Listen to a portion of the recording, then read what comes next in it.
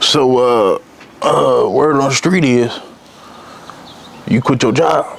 No, come on now, who you think told me? Your mama? My daughter. Trying to be what they call it? The entrepreneur. Entrepreneur. You left a job that had structure. It had 401k. It had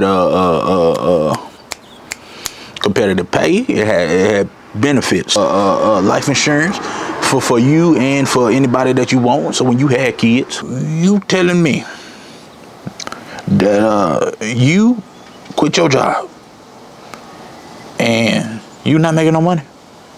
That's what you tell. That's what you pulling my leg, ain't you? You serious?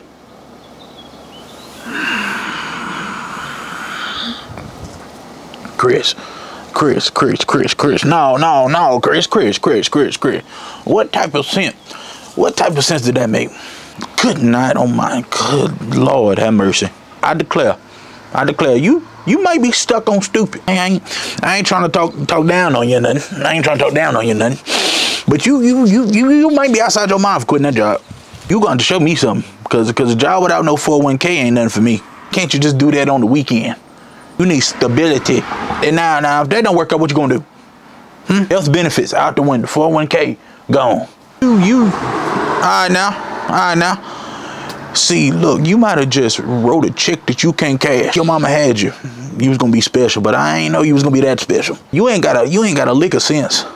You might be stuck on stupid. Oh, good night. I'm gonna go in there and tell your grandma what you did. No, cause you had jobs 42 years, and it came with a pension. Give it that written business, and you need to get your own house. All right, cause when you got 30-year mortgage, you can pay for it. You know, back when I was your age, I was making about $22,000. All right, and that was enough for me, my wife, your mama, her sister. That was enough for all of them. All right, and I still get my pension as we speak. I don't know.